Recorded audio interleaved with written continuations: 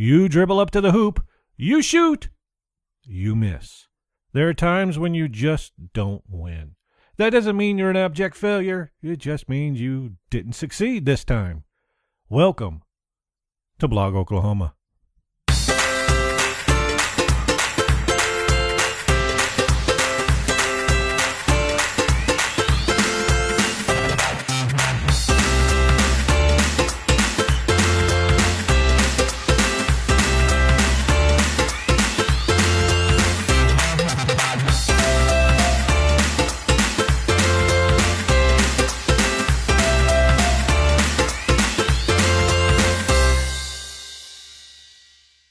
Yesterday was full of success and failure for me.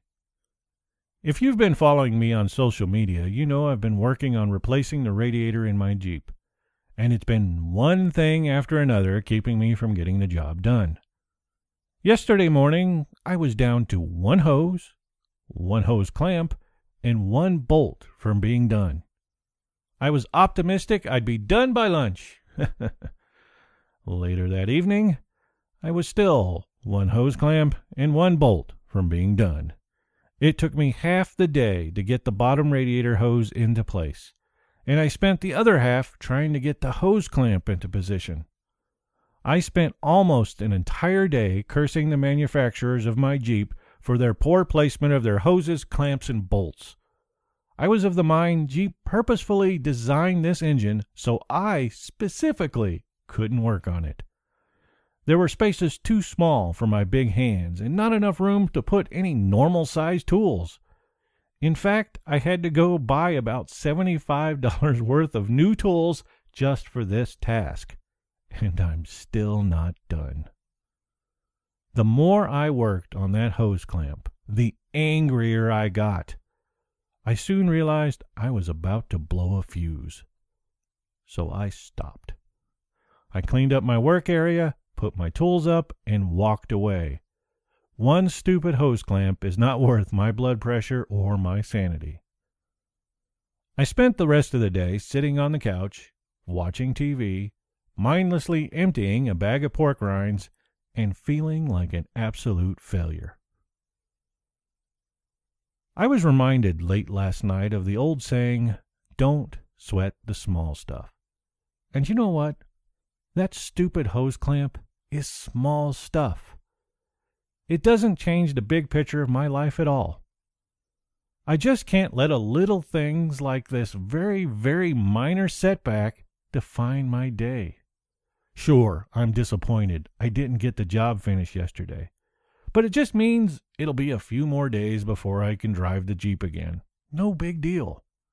Hey, I did manage to get a very difficult hose to place. That's half the job I was set out to do yesterday, so that's one less thing I have to do. So, I'm not a failure. I just didn't succeed this time. And you know, it's all on how you look at things. I hope your week is going well. Wow, I can't believe it. I'm halfway through my Instagram Blog Month Challenge, and it's actually been fun so far. If you're not familiar with the Blog Month Challenge, it's actually quite simple. You write and blog something new every day for an entire month. This time I've added a twist to it. I'm doing all my posting on Blog Oklahoma's Instagram account. So please feel free to follow me on Instagram at Blog Oklahoma, BLOGOKLAHOMA. And why not take on the Blog Month Challenge yourself? You can find more details about it at blogoklahoma.com/blogmonth. If you were following me on Snapchat, you would have seen my meltdown yesterday as I was working on that Jeep. So if you'd like to know what's going on with me from day to day, please feel free to follow me on Snapchat at ProgramWitch. That's ProgramWitch. And I post a new story just about every day. Just a reminder, I'm going to be off for the next couple of weeks, so the next new episode won't be until the first week of December. So from Donna, myself, and the rest of the Blog Oklahoma family, we wish you a very happy Thanksgiving.